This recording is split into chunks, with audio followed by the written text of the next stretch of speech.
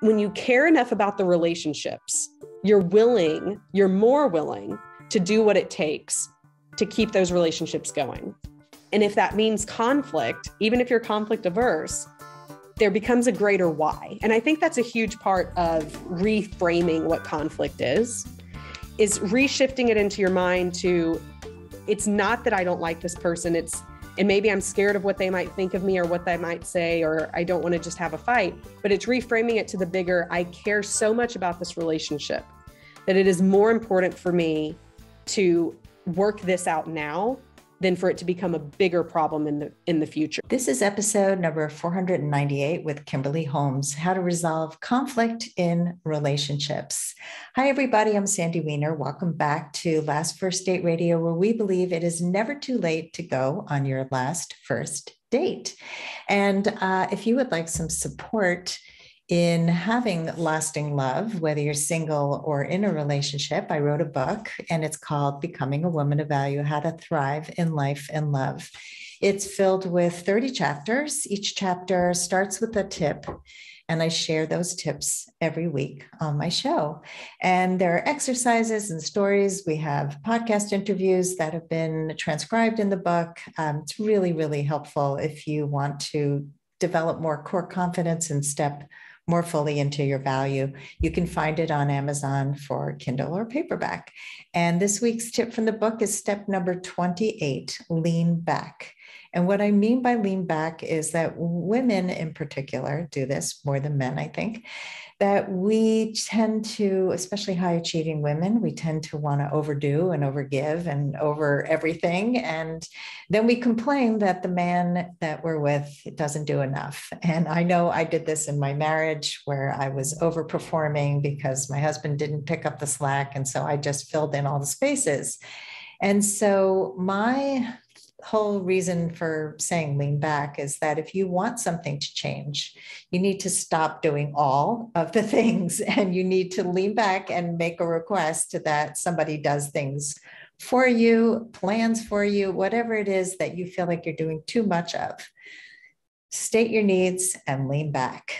And before I bring Kimberly on, I just want to invite you to my Facebook group.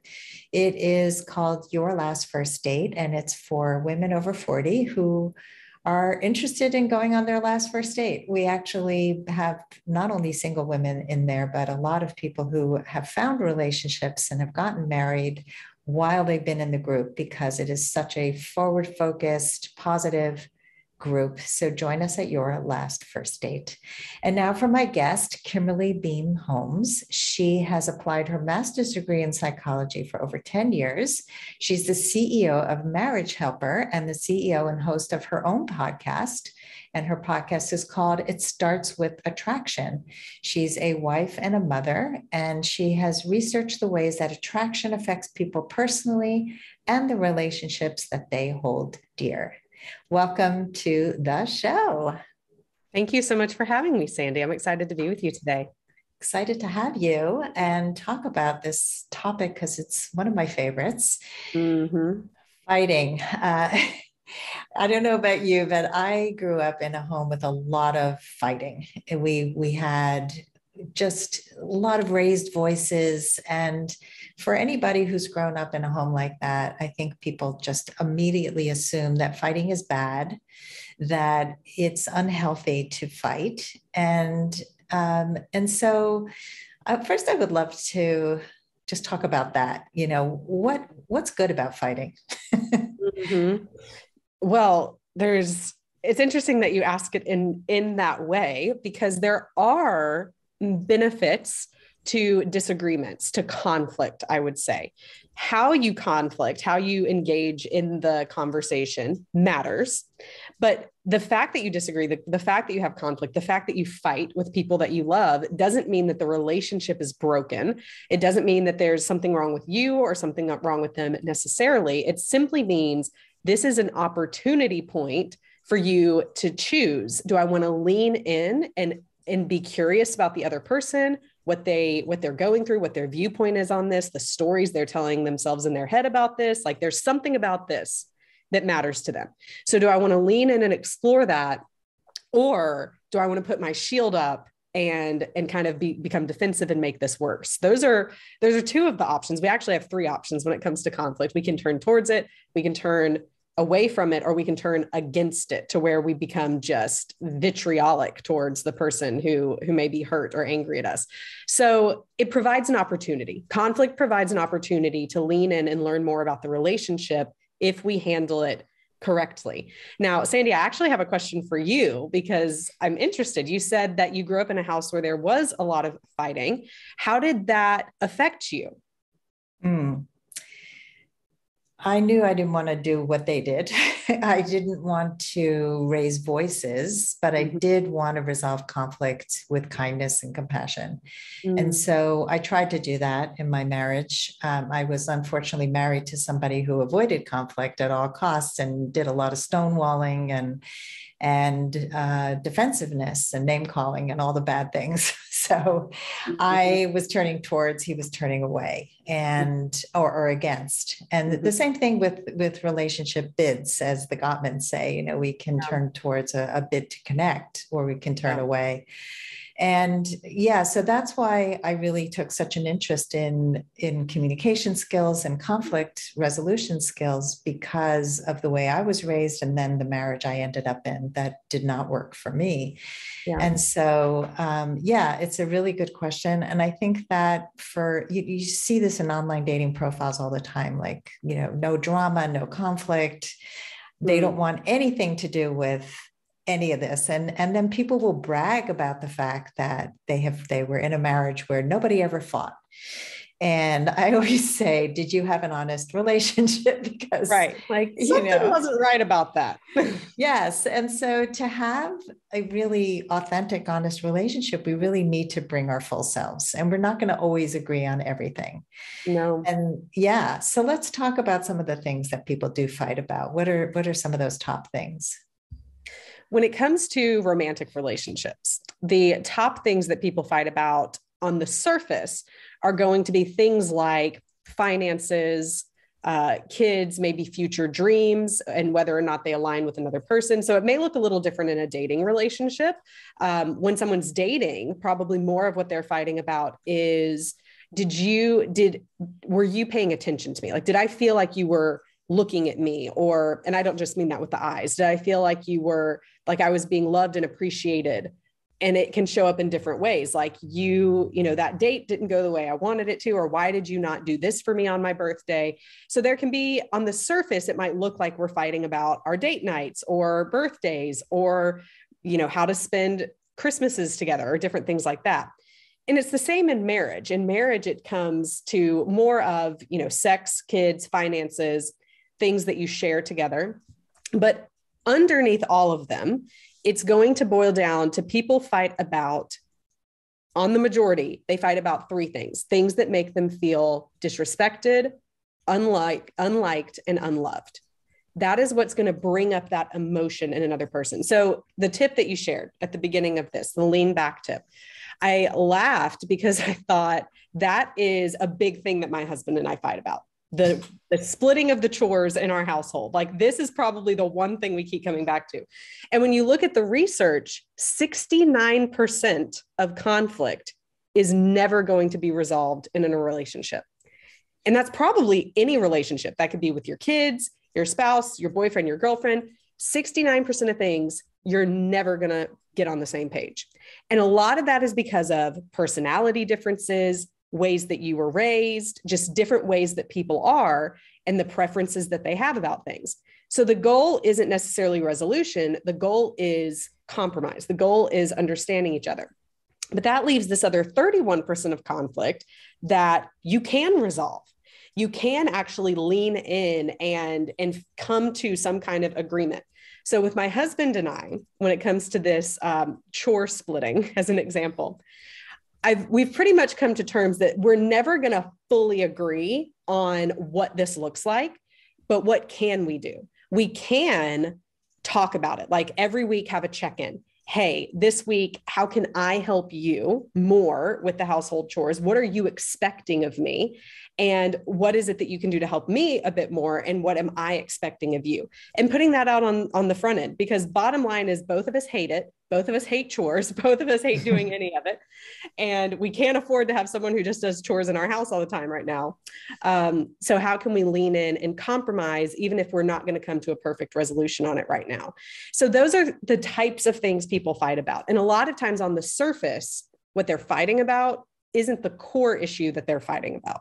I want to just talk about these percentages because it's fascinating. There's so many books written about how there are core issues that people will always come back to in a relationship. And just to be able to accept that is important, not to think that, oh, well, we're so dysfunctional because we can't get on the same page about certain things. Sure.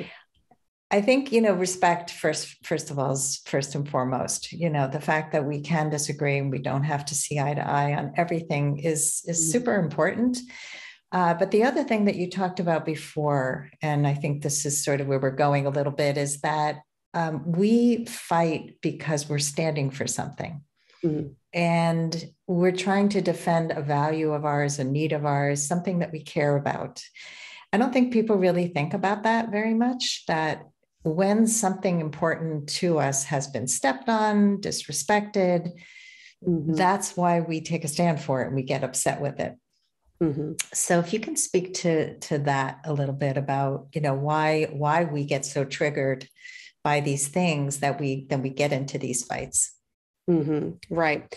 So a lot of it goes back to the way that we're feeling about ourselves, or the way I like to say it is the stories that we're telling ourselves about ourselves. So if I go to the example of the chores, the splitting of chores in our house, then typically what my husband and I end up fighting about is I'm typically the one who will bring it up, because the story I'm telling myself is he doesn't appreciate the fact that I work full time. Therefore, he doesn't care. I don't feel loved. I don't feel liked. I don't feel respected because of that. He would say, and I know because we've had this conversation, and it's the same every time. He would say that he does not feel appreciated for what he does do.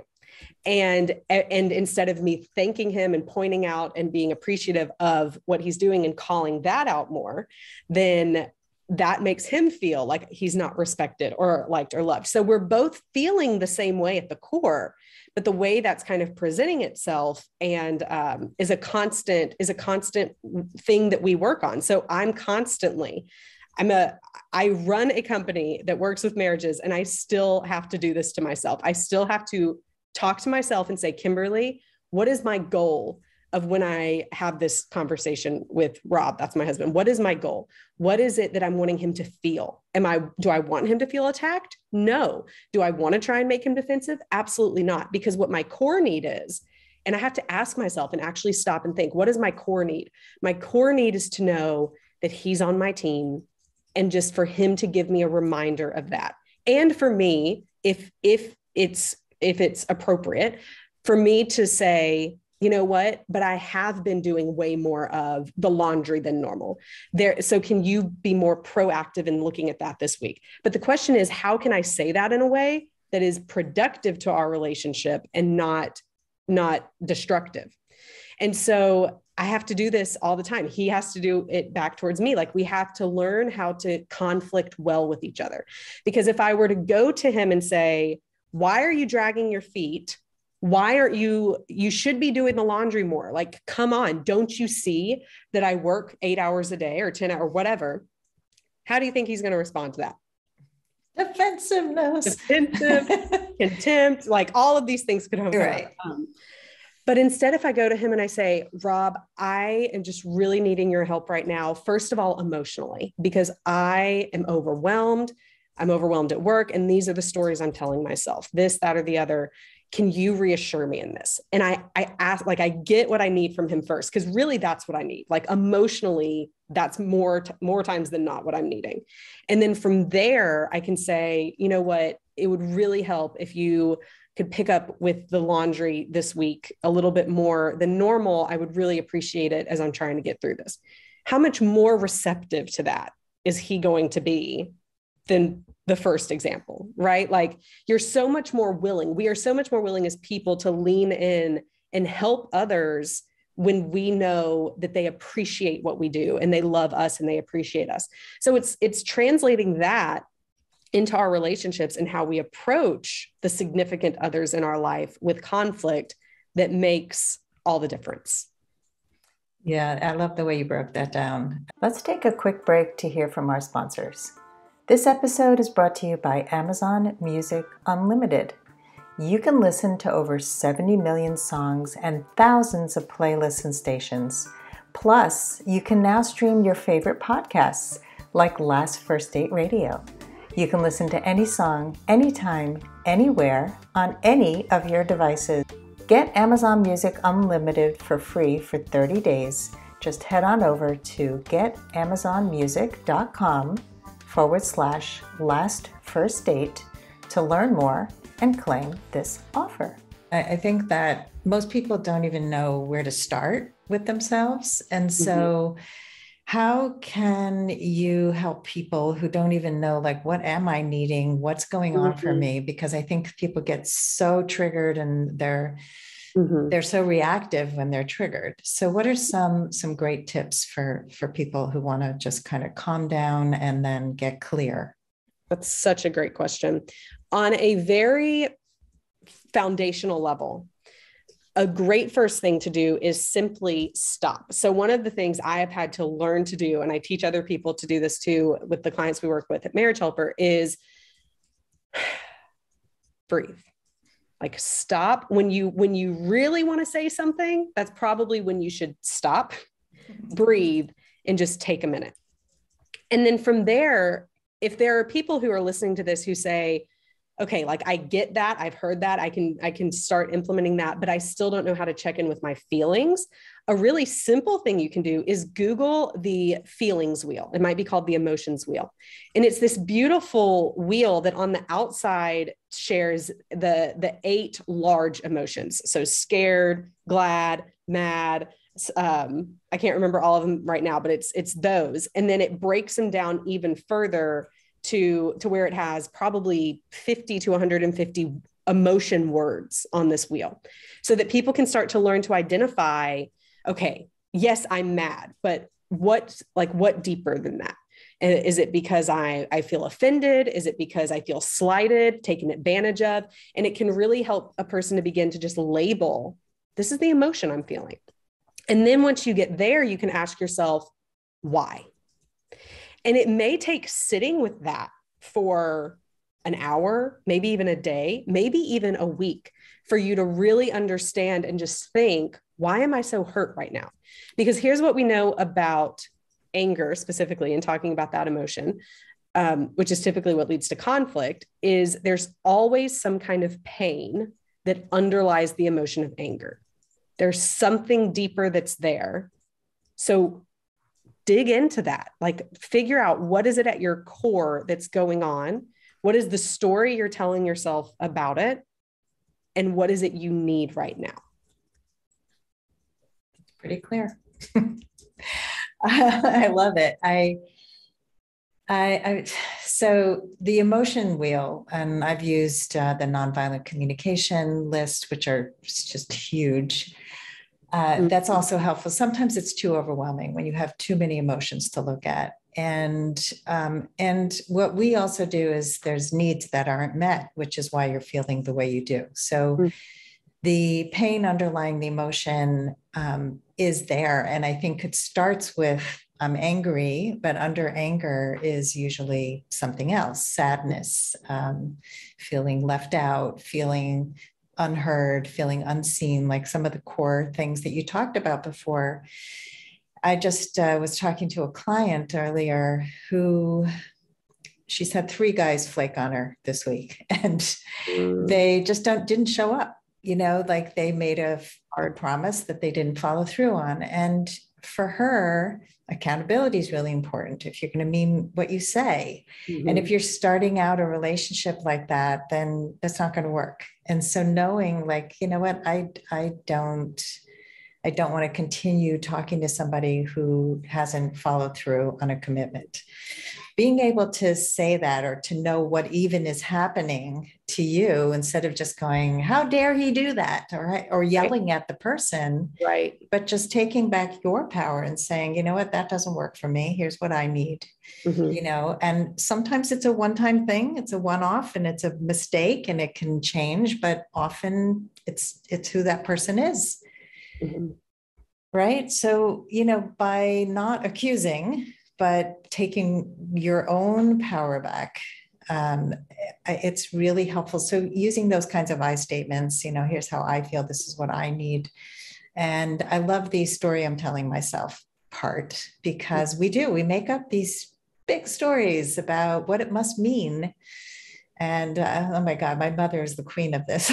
I'll talk to her and she'll be like, I think, my doctor didn't answer the call because I think he went away because, he has a house in the Hamptons. And so I think, he's probably there because I know that he's living with this, but I'm like, what is this? What are you talking about? This is quite the web. Yes, of exactly. Story right here. And you actually don't know what's going on. You have no idea. Like, this is so interesting. You've just written an entire novel about this person and none of this is true. Yeah. So we do this, and some people to a bigger extreme than another, but yeah. So I love this. I think it's super clear. And if you could share like a story about a couple you've worked with where you've talked about your own with the chores, and that's a big one, but maybe sex or something where it's like one of the big things that people argue about and don't feel like they can resolve, and how they resolved it. I'd love to hear. Yeah. So another big one, especially for married couples, is in-law problems. And so a couple of years ago, we had a client that I was working with, and that was a big issue specifically for her, because she did not feel, and it was true, like the husband agreed with it too, but she did not feel that his parents were respectful of her or her decisions in regards to how to handle things with the kids and all of that kind of stuff. And the frustration was he was not saying anything about it. So they'd go to his parents' house and it would just happen. And her husband was very non-confrontational, right? Like lack of conflict doesn't mean things are going well. So he didn't want to have the conflict. So he would just kind of watch it happen, even though he was on his wife's side behind closed doors. And so this caused, there were other problems happening in the marriage, but this was one where it was like, she kept saying, this has to be fixed. I can't move past this. And so what did we do? Well, we worked with both her first into like, how are you communicating this to him? Because if you're communicating in a way where, like we said before, he's feeling defensive or he feels attacked, that's not going to be the most helpful. So you tell him how it makes you feel.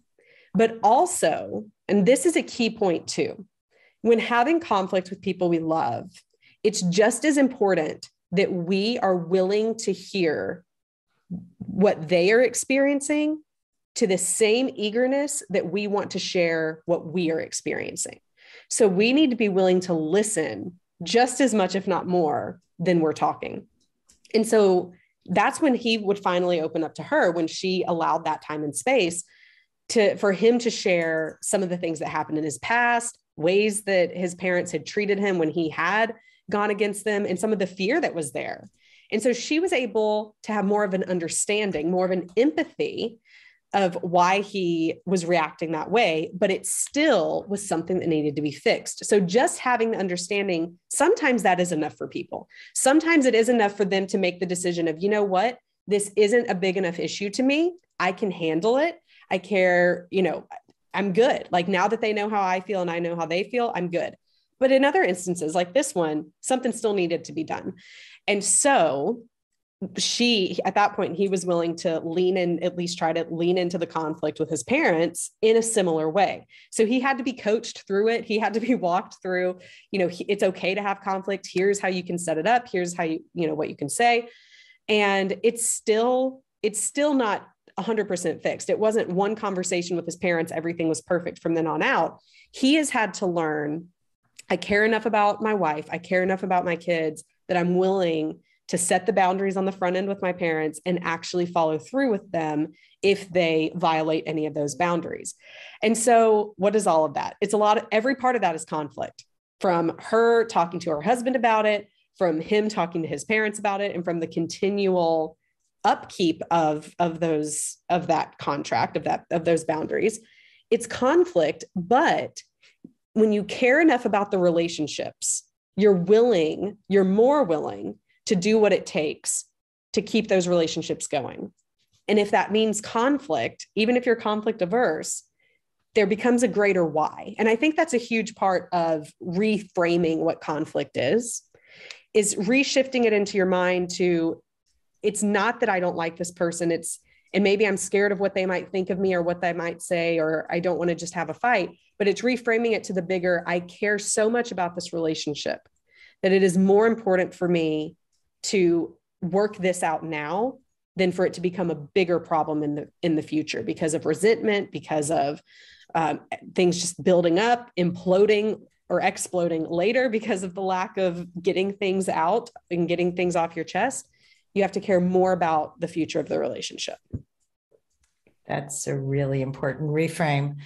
I think people think, let's just push it down. I don't want to deal with it. It'll go away. And it doesn't, and emotions don't just disappear if we try not to deal with them. This is why people have things going on in their bodies and stress and all kinds of things. That I was just listening to Don Miguel Ruiz, who was saying that he was a medical doctor, and he realized that so many of the ailments that people came to him for were psychological. They had really very little to do with the body. That's how they manifested.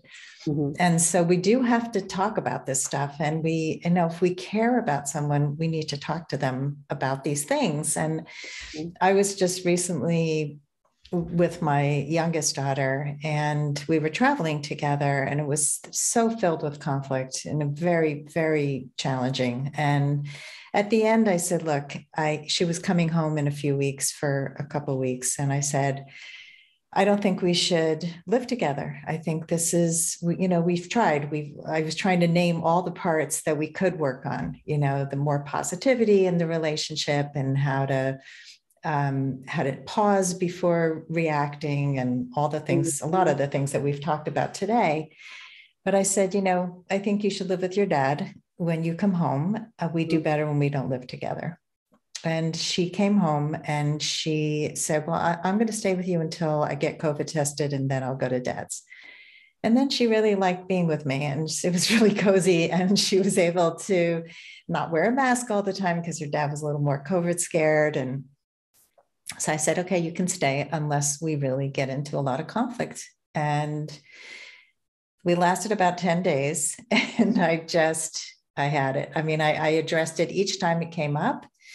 And I just said, this is it. You've got to pack your bags and go to your dad's. I love you, and you've got to go. And she was really, really hurt by what I did. I had been very clear from the beginning. This is a favor. I am not happy to do this if we don't get along, but I will give you a chance. You're my daughter. So it was really, really hard, but within a couple of days, we were totally okay. And it worked out to be the best thing for her father, for her, and for me. And so sometimes you have to really set a super clear boundary, even with people that are your children or people that you love, that, it can feel harsh in the moment. I'm just wondering if you would have handled that any differently. Oh, goodness. Well, it's also, and that's the other thing about conflict, is it's so situational, right? So there's years of history with your daughter that I would never know about because I haven't lived it, breathed it, experienced it. I think the best thing we can do is, when having the conflict, if we can show love to that. So in this sense, right? Like, make sure your daughter feels loved, even if she may not like what is happening. If she feels loved and you're willing to be open and continuing that relationship, then I think that is healthy and positive. And there's different ways that you can do that. I love what Brene Brown says, where she says, clear is kind, unclear is unkind. And I think there are people in society who take advantage of that. I think there are people who set a lot of rules like, well, in order for me to be in a relationship with you, you have to basically be perfect. Like you have to do this right and that right and that right. And if not, then I'm done with you. That might be clear, but that's not a kind approach to it. So I think it's this healthy balance of what is it I really need to have a healthy relationship with someone else, but how do I show that back? And am I being the person that they want to be around? It's always key to look back in that mirror. Yeah, I agree. I think one of the hardest things we do is to say, how are we contributing and what can we do differently? Yeah. And I've always said that my daughter has been my greatest teacher because we have the most conflict. And she has shown me that boundaries are really important. And when I am not following through on a boundary, I'm not being true to myself or to her, and I'm not being clear. And so that boundary then becomes a very flimsy little line that can be crossed. And that's really confusing. So, and I have reached out to her many times to connect in the ways that both of us can appreciate. It's not easy with some people to find ways to connect that work for both of you, but it's important to let the person know that you are there and you do love them. I agree with that, but I love Brené Brown and I love her Atlas of the Heart. I'm in the middle of that right now. It's her book about emotions is so interesting. Really interesting because she groups emotions in these really interesting categories and goes through like maybe 87 emotions, but she puts them in little groupings of how we feel when we feel a sense of belonging, how we feel when, and so that's really fascinating. It takes a while to get through it. It's a very dense book, but it's really, really good. I just wrote it down. I'm going to add it to my 2022 reading list. Okay, good. Yeah. There's actually book clubs on Facebook for this book because it's so intense that I feel like chapter by chapter, we need to go through it. So just let's talk about as we come to a close, that sometimes you say we have to agree to disagree. And I know you've said like we have all these areas of conflict that don't get resolved. So what do you mean by that and how do we deal with that? Yeah, it goes back to that statistic from earlier that 69% of the conflict that we have is not going to be resolved. And so there really are times where you agree to disagree. Let's look at the last year in America, right? Like this is a prime example. No, thank you. Like let's not, let's just keep that in the past. But there were so many different things that came up that a lot of people ended friendships over, ended family relationships over, because there were people on two different sides. And it's not that they could not, they would not agree to disagree. They would not lean into why is this important to the other person? Like, let me understand their story and why it matters this way to them. That wasn't happening in a lot of places. And so friendships, relationships have ended. Whereas it's so much healthier for a society. It's so much healthier for us as people to, yes, like have your own beliefs and values and stay true to them. But sometimes there's going to be people that you love and care about, and they don't have the same beliefs and value. When you respect that about each other, which respect says, I am going to accept the fact that you feel that way, and I'm going to treat you with the same amount of respect as I would if you had the exact same belief as me. Like, I'm not going to treat you less than. I'm not going to see you as inferior to me because you think differently. That's what respect is. And so if we could respect people and just agree, like, I see your point, I respect you, and I ask that you see my point and respect me, and not try to change each other. That's where it gets really murky and really, really muddy real quick.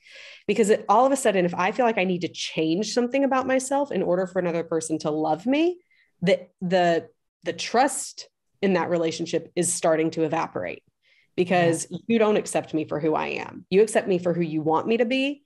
And I can't live with a mask on, not in a political sense. I can't live with that mask on, like behind with that wall of that perfect picture of who you want me to be on the other side. I have to feel accepted for who I am. So that's what it means. Agree to disagree about some things, because there's some things it's not worth ending the relationship over. There's some things it might be. And those things are going to be a whole lot more personal, probably, things like if you're in a relationship with someone who is an alcoholic and they are continuing to do things that are harmful to you and to them, you may have to make the decision of, this isn't just an agree to disagree moment. This is how am I going to make sure that I am safe and that you are safe? And we may need to end the relationship. So you have to decide, is this something like the hill you want to die on? Is it the battle you want to fight? Or can you agree to disagree? Yeah. Yeah, we've certainly had a big divide in the last year, 2 years. And I once had a friend who started just spewing political stuff at me, and anybody who voted for this other person was a terrible person. And I just said, I can't have this conversation in this way. And if you want to continue with our friendship, we have to be able to speak kindly to each other. And she said, well, if that's off the table, then forget it. And this was like a 20-year friendship. She just ended it overnight. So it hurt in the beginning, but I was like, I don't want to be friends with somebody who's going to say those things, right? Right. So Kimberly, any last words of advice for anybody who wants to go on their last first date? Oh, I really lean into asking myself the question and asking the clients that I work with the question of what are you doing to be the best you that you can be? And instead of focusing so much on whether or not the other person's going to like you or whether or not they're doing everything that they can, just really pouring into that self-care, that self-worthiness, that self-confidence. And that can show up in conflict, right? I mean, you can be more likely to be willing to address conflict or handle it when you know you are worthy, you are good, you are confident. It can give you what you need to address some of those hard issues. So when you're looking to go on your last first date, ask yourself, what am I doing to also be answering that question for the other person? Like, how am I forming and transforming myself into the best me that I can be, for me first, and then for a future relationship, possibly in the future, but we have to do it for ourselves first and foremost. I love that. Well, this was such a great conversation, Kimberly. Thank you so much. And if you can let people know the best way to find you, that'd be great. Yes, that's great. So you can find my podcast and you can listen to it after you listen to Sandy's each week. It starts with attraction is what it's called. And I dive into what I just said. So I'm really passionate about, I call it the pies: physical, intellectual, emotional, and spiritual attraction. And so every week I'm releasing episodes specifically on those topics. So go listen to an episode, follow me there. And then you can also follow me personally on Instagram at Kimberly Beam Holmes. And if you're married, then you can go and check us out at marriagehelper.com. Awesome. Well, thank you so much. I'm sure people will go check out your fabulous website and podcast and Instagram and all your good stuff. And thanks everybody for listening today. If you love our show, please give us a rating and a review. And as always, here's to your last first date. If you are ready to get unstuck, gain new tools, become more empowered, and finally find your last first date, I'd love to talk to you. Fill out an application to be considered for a complimentary half-hour love breakthrough session at lastfirstdate.com/application. That's lastfirstdate.com/application. I look forward to talking to you soon.